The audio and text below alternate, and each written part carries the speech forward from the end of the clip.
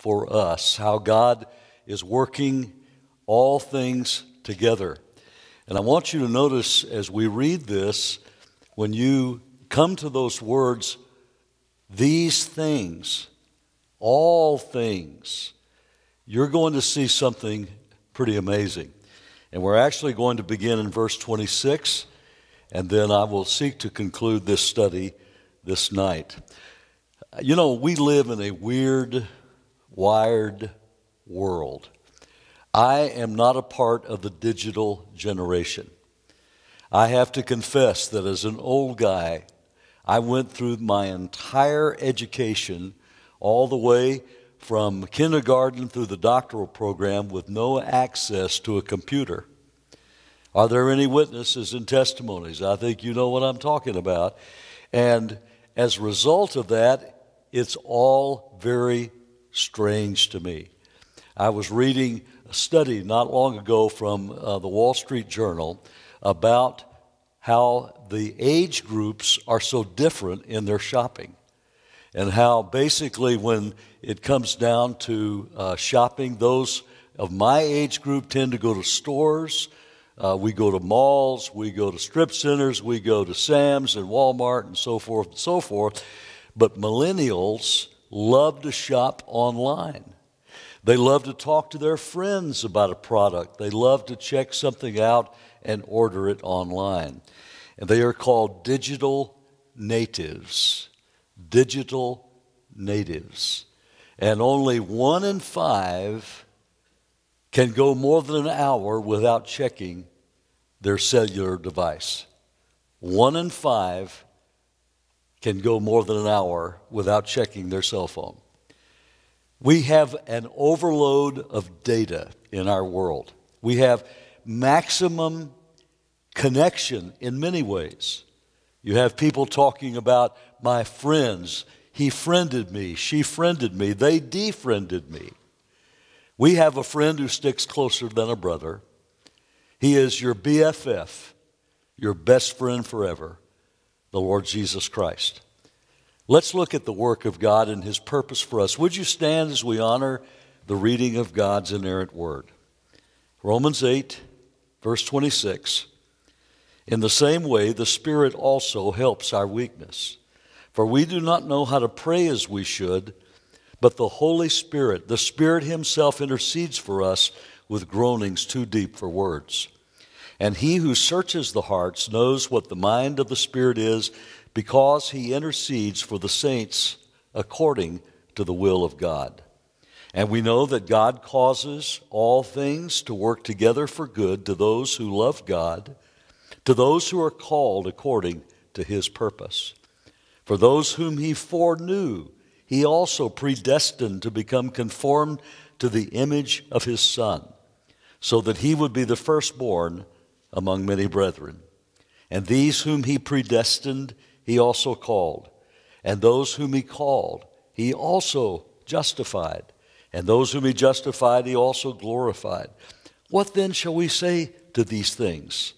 If God is for us, who is against us? He who did not spare His own Son, but delivered Him over for us all, how will He not also with Him freely give us all things? Who will bring a charge against God's elect? God is the one who justifies. Who is the one who condemns? Christ Jesus is He who died. Yes, rather who was raised, who is at the right hand of God, who also intercedes for us. Who will separate us from the love of Christ? Will tribulation or distress or persecution or famine or nakedness or peril or sword? Just as it is written, for your sake we are being put to death all day long. We are considered as sheep to be slaughtered. But in all these things we overwhelmingly conquer through Him who loved us. For I am convinced that neither death nor life, nor angels, nor principalities, nor things present, nor things to come, nor powers, nor height, nor depth, nor any other created thing will be able to separate us from the love of God which is in Christ Jesus our Lord. And God's people said, Amen and amen. You may be seated. We can never learn enough of God's desire to connect with us, His people. And yet there is a strange sense that people have, even children of God, that God is somehow absent and not active in their lives. We have seen that He is at work, and God says that I love you so much, I'm going to use every single piece of raw material in your life to conform you to the image of Christ. Old Jacob, stung by the disappearance of his son and what he thought was the death of Joseph by a wild animal, said, all these things are against me. It's one of the most negative statements in the Old Testament. All these things are against us, many would say. David said at one depth point in his life when he was so despairing, he said, no man cared for my soul. All these things, though, God is using to work together for our good and His glory. That's the great heart of our stackpole verse, Romans 8:28, that God has a purpose for His people. Now, first of all, we are connected to Him and His purpose because of God's favor toward us. As we camp out in verse 31, Paul said, what then shall we say to these things? There's that term, these things. What things? All things that we experience. But far more significantly, these things are these great truths that he just spoke about God and His work for us. Predestination to be marked out in the image of Christ. We said, let's don't go to some extreme of theology, but let's realize that from the very beginning of time, God's purpose was to draw a circle around us and do everything possible to make us like Jesus Christ.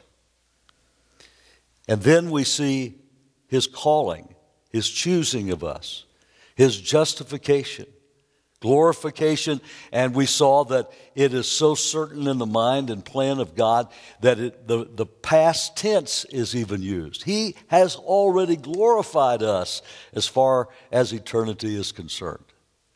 Now, I'm not talking about some weird sixth dimension here, but we saw that God is in the eternal now.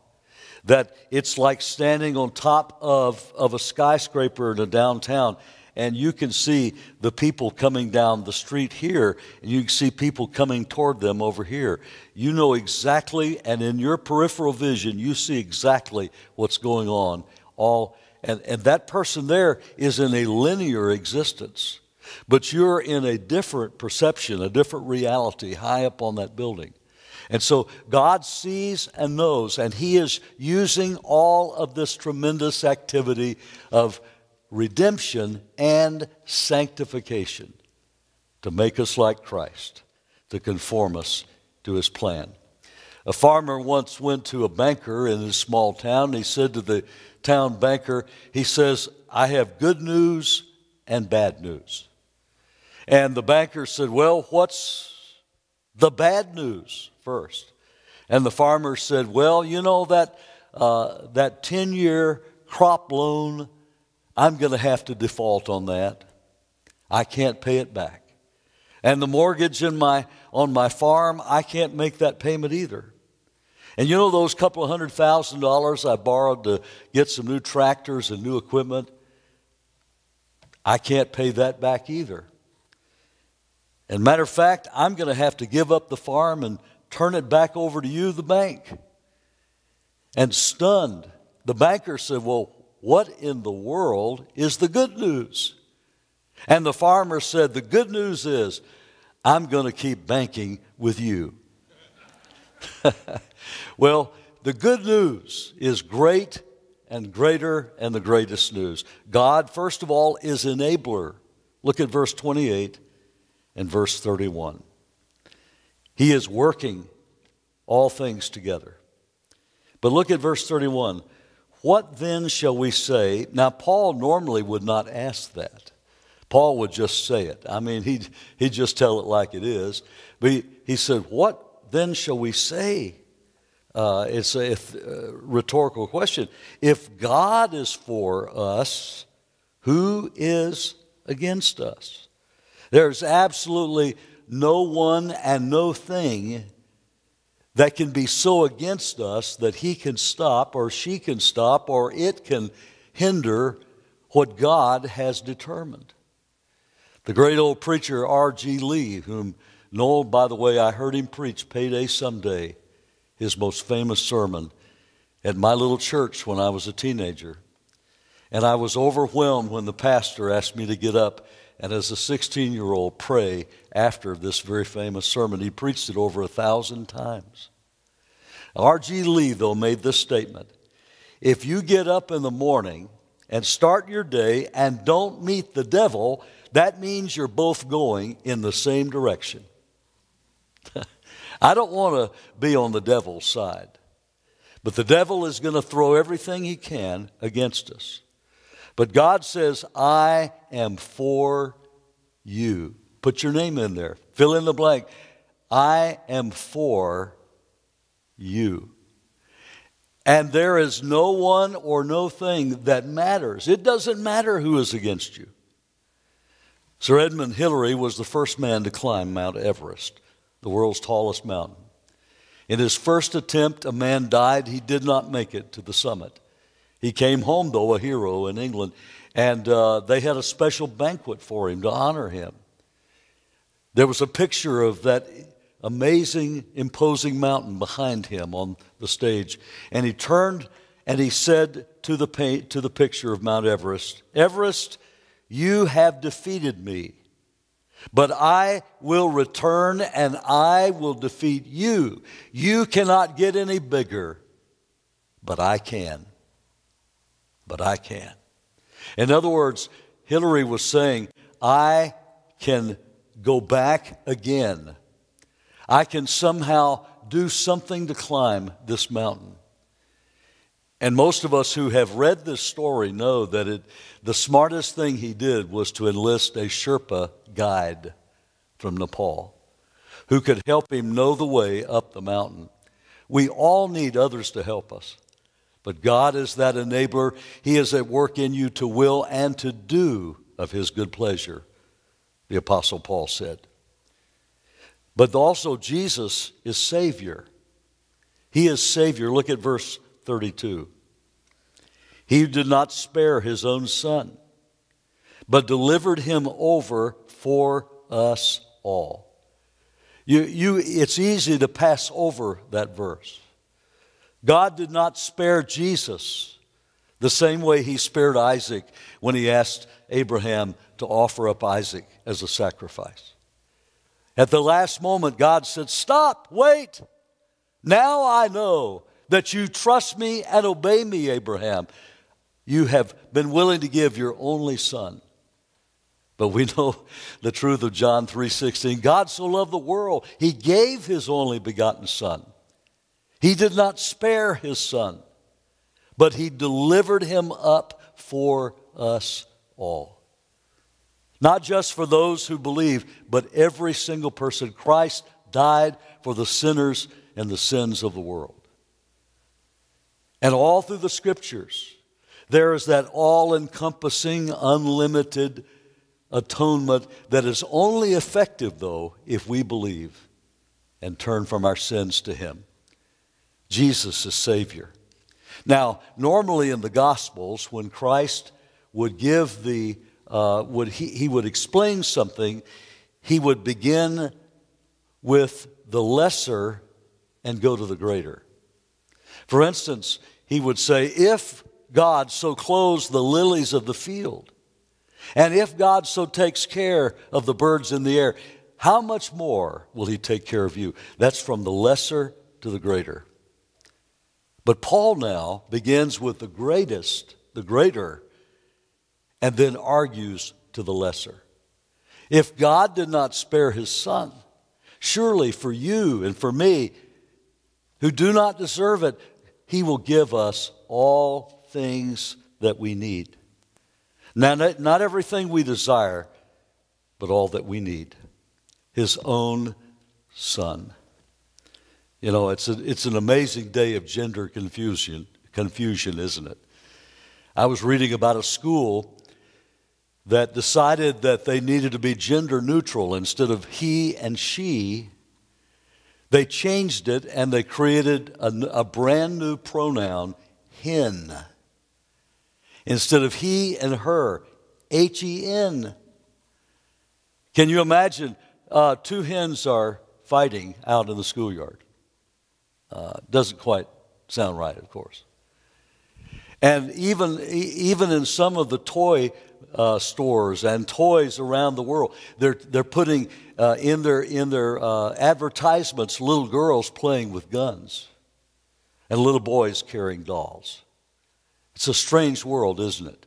Of confusion and rebellion against God's plan. But listen to what God said about his Son.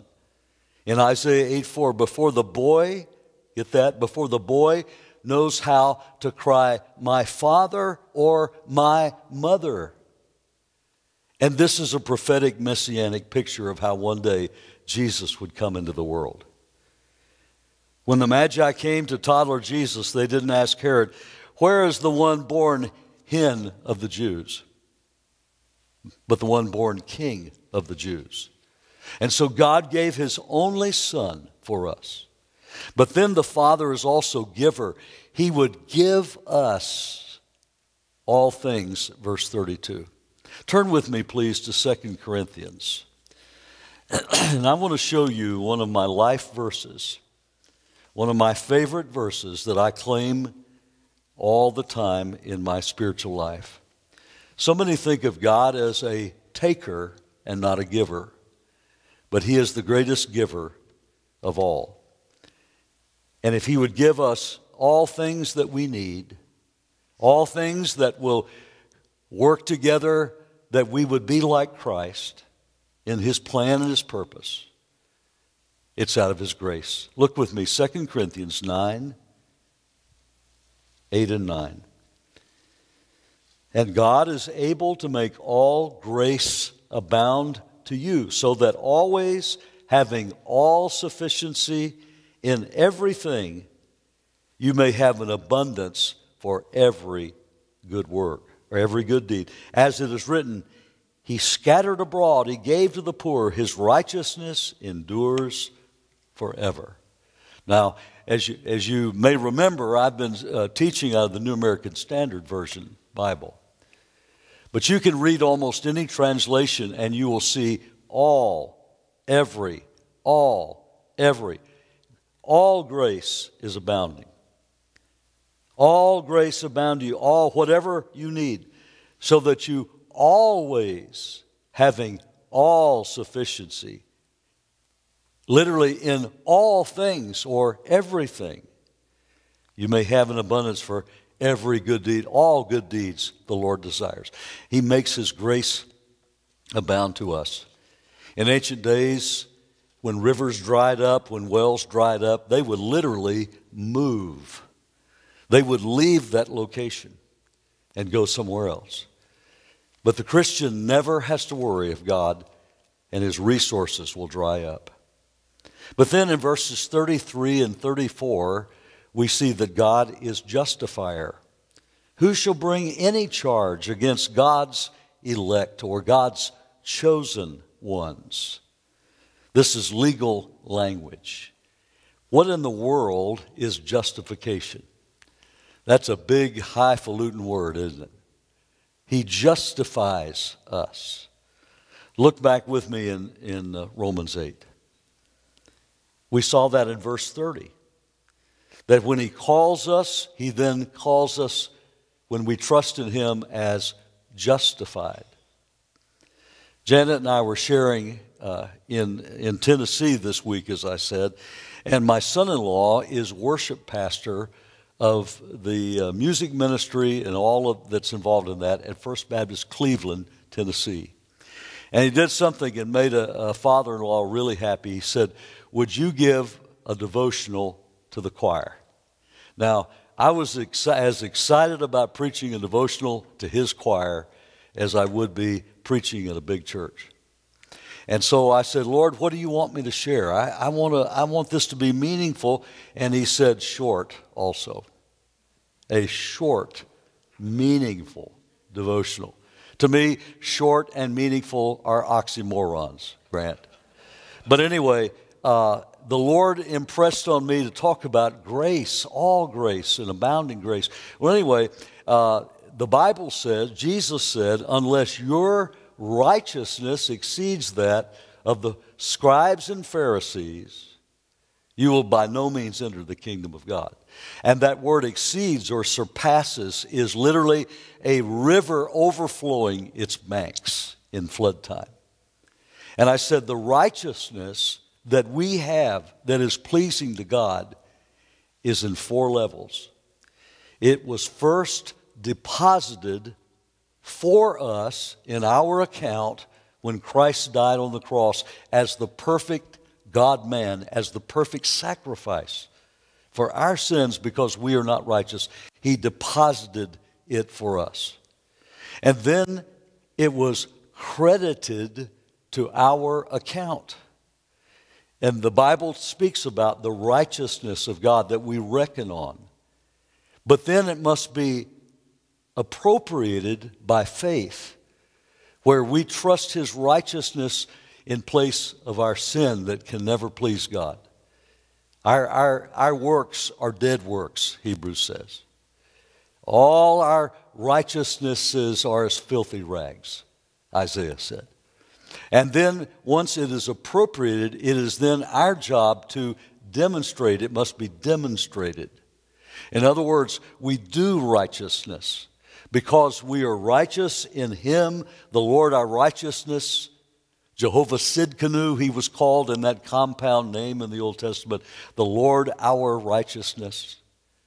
He is made unto us as righteousness, Paul said to the Corinthians.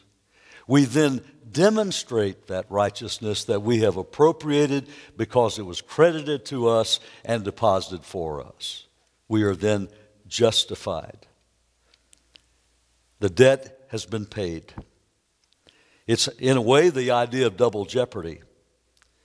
One of the oldest laws in civilization and affirmed in the Fifth Amendment, that you cannot be tried and convicted twice for the same crime. Once you have either been convicted or acquitted, you cannot be tried again for that crime. It's called double jeopardy, the danger of that. Jesus died in our place. Jesus provided the payment for our sins. It is finished, he said. And therefore, we are free when we appropriate his righteousness and forgiveness. But because of the fact that Jesus is raised from the dead, verse 34, Christ is conqueror as well as justifier. In other words, if Satan, the accuser of the brethren, points a finger at you and says, you are unworthy, you are a dirty, rotten sinner, you don't deserve anything God gives to you, I don't care what the Bible says, you don't deserve it, you're unworthy. Jesus says, over my dead body, will you talk like that, Satan? Because I've been raised and I'm seated at the right hand of God. The place of honor, the place of authority. Jesus is our justifier and he is our conqueror because he conquered death. And therefore, Christ is our intercessor as well. In verse 34, we saw in verse 26 and 27, the Holy Spirit intercedes for us and through us and in us. But Jesus is our advocate with the Father, 1 John says. Jesus is our defense attorney. And therefore, Paul says, who will bring a charge against God's elect, God's chosen ones? God is the one who justifies. Who is the one who condemns? Christ Jesus is he who died, yes, rather was raised, who is at the right hand of God, who also intercedes for us. And he will step up and say, Satan, you may accuse, but you have no ground of accusation. I have credited my righteousness to their account. And therefore, I stand on behalf of Hayes Wicker. I stand and intercede forever. And therefore, Hebrews says, as our high priest, he is forever interceding or praying for us. He's not only defending us, he is also our greatest prayer partner. Hebrews says he is able to save forever those who draw near to God through him, since he always lives to make intercession for them. It's a great thing, isn't it, to be connected. But we're not only connected to Christ and his purpose for us because he is for us, but also because he loves us. Look at verses 35 through 39. You see, we keep ourselves in the love of Christ instead of drifting. Look at verse 35. Who will separate us from the love of Christ? One of the greatest dangers was addressed in the little letter of Jude. Jude 21, Jude said, keep yourselves in the love of God. Now, if you're looking at Jude, it's very important that you begin reading Jude in the first verse. He was the brother of James, the pastor, who was also the half-brother of Jesus. A bondservant of Jesus Christ, he said. To those who are the called, beloved in God the Father, and kept for Jesus Christ. Notice that word kept for Jesus. And then look at verse 21. He used the same word. Keep yourselves in the love of God, waiting anxiously for the mercy of our Lord Jesus Christ to eternal life. Now, isn't this great? The Lord keeps us for himself. He loves you so much, he keeps you. We went through a trial not long ago, a little trial. We couldn't find Janet's diamond ring, her wedding ring. I was pretty nice about it, wasn't I? Just to put her on the spot. And we were looking everywhere. As a matter of fact, we even put up a sign at the apartment over here for a $100 reward for anybody who could find that diamond ring. And I'm sure people were laughing, saying, yeah, right, $100, and we find a diamond. We're not going to turn that in for a reward. But anyway, I just thought it might show, hey, we're serious. We really want to find this ring. You want to keep a ring, don't you? You don't want to lose a diamond ring, particularly something as meaningful as a wedding ring. Well, we found it. It was on a shelf in the apartment. It just sort of blended in. You can tell how cheap I was when we got married, when a diamond blends in to the kitchen shelf. But anyway, we didn't want to lose that diamond, that ring. Far more valuable are you to the Lord. And yet the Bible says, keep yourselves in the love of God. He's going to keep us positionally, but experientially, you can feel like you're not being kept in the love of God. You can feel Satan can so confuse you that you feel unloved. No man cared for my soul, as we said, that David lamented. No man cared for my soul. Therefore, God, you must not love me. You're mad at me. You've rejected me. Satan is a liar. He is a deceiver, a liar, and a devourer. And he does it by making us think that God doesn't still love us. He who spared not his only son, but delivered us up for delivered him for us. How will he not also give us all things? In other words, out of his lavish love, he will pour out on us everything that we need. But you have to keep yourself. That's why Jesus said, continue in my love. John 15:9. The way we keep ourselves, the way we continue is, he said in John 15, abide in me. I'm the vine, you're the branches. Remain in me, continue in me, abide in me, look to me. Realize that I want to love through you and show my love to you. Keep yourselves in his love. Don't drift. But then we count on the love of Christ regardless of difficulty. And you see that in 35 to 37. God loves us regardless of anyone. Look at verse 35 and 36. Now he's quoting from Psalm 44:22. That we're like sheep led to the slaughter, being put to death all day long.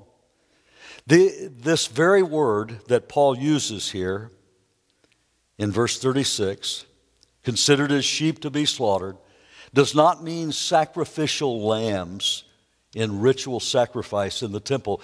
It was a word for butchering sheep for the marketplace. We're just like common sheep to be butchered by Satan the devourer, the wolf, the lion. Pastoring in Naples, Florida, for 27 years, you meet a lot of different people.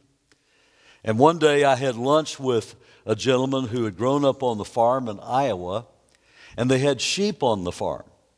And this man said we had two twins of sheep, and then we had another sheep that looked just like the twins. So we named them, get this, Lambert, Herbert, and Sherbert. They gave names to these sheep, Lambert, Herbert, and Sherbert. And he said they were pets. They were just like a dog or a cat. And here, Lambert. Bah. He said, imagine how shocked we were one day when our mother announced we were having lamb for dinner. Herbert was for dinner. He said it was really hard to take. But imagine Jesus, the lamb, led to slaughter. And so the Bible says we are just like lambs that they want to butcher. Listen, the devil is not our friend. Remember what R.G. Lee said, if you're headed in the same, you got to decide, are you going against the grain or with the grain? And so the Bible says, even though we have people who may want to destroy us and devour us, facing death all day long, just like those early Christians who were persecuted by Rome, all day long. However, God loves us regardless. And God loves us regardless of anything as well as anyone. Look at verse 35, verses 38 and 39. Who can separate us? Who will separate us from the love of Christ?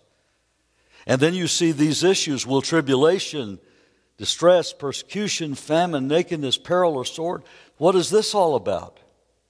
Tribulation is strong pressure that comes against us. And there literally is another word similar to this that's also translated as trouble or tribulation, that had the idea of being whipped by like a cat of nine tails that whipped Jesus, with shards of glass and metal and leather straps that would just rip the body. That can't separate us from his love. Or distress. This is a word that means hardship, both outward and inward. Persecution is being attacked for our faith. Famine is going without food and basic needs. Nakedness is having basically everything stripped away from you. You've lost everything, you think. Danger, ever-present danger from all kinds of enemies. And the sword, which speaks about the execution by the government. Paul was beheaded eventually. None of these things can separate us from the love of God. You may not experience the sword, but you do experience the pressure and the problems and the trials and the betrayals. I've gone through times that have been so difficult, I wondered where God was. And yet all these things are still in His hands. The distress, hardship, is literally from the word that means a tight place. You'll see that in some translations. And so God's love is regardless. Look at verses 38 and 39, though. Let me go back to 37. In all these things we overwhelmingly conquer through Him who loved us. To keep that in mind, I'll speak about that in just a moment and explain that. For I am convinced, Paul said in verse 38, that neither death nor life. In other words, when we die, it may be painful. It may be after a long illness. It may be in a sudden car accident or a stroke. We don't know. But in that moment when we are separated, the soul from the body, the brain waves ceasing, the heart ceasing, in that very moment, you are as loved by God as the moment you were born and when you were born again. Death nor life. We've all had those questions. I'm not sure I want to go on living. I'm not sure I can take the daily grind anymore, or the loss, or the hurt, or the pain that I experience in life. No, He still loves you, and you can still overwhelmingly conquer. Angels, principalities, demons cannot separate you, no matter how powerful they are. Angels are not to be worshipped nor feared. Principalities speak of organized, hierarchical, demonic powers. Daniel 10 speaks about the prince of Persia and the prince of Greece, and yet God's archangel is stronger than them. And as Daniel prayed, that great angel overcame. All these things, they're not working against us, they're working for us. And we are super conquerors, verse 37 says. We watched our little granddaughter, who's third grade, play in her basketball tournament 2 or 3 times this week. It's really funny to watch organized little girl basketball. And they give it their best.